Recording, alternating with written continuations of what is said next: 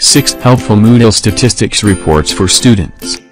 Welcome to this LearnerScript Moodle Statistics Report for Students explanatory short video. In this video, you will see how a student or learner can log into his LearnerScript account and check his Moodle course statistics reports or report progress using the LearnerScript Tiles feature. First, you need to log in as a student to check the LearnerScript dashboard. Once logged into LearnerScript, you can see the following Moodle statistics reports which are helpful for every Moodle learner or student. Enrolled courses. This tile or statistics report gives the count of total enrolled courses by the student.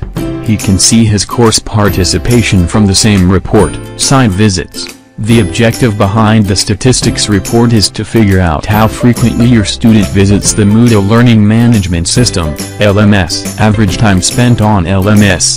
This report shows students the average amount of time he spends overall on his Moodle activities. No login courses. This report shows a student that he has not logged in yet to so-and-so. Number of courses. My quizzes. This tile reports the learning analytics related to the quizzes on the courses enrolled by the Moodle students.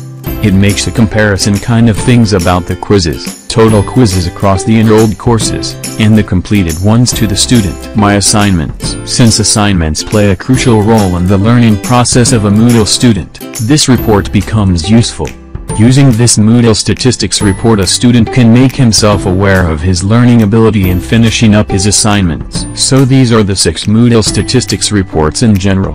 However, customize any of these reports or create a new one on LearnerScript. Because this Moodle Analytics plugin is such a custom-friendly one for Moodle users,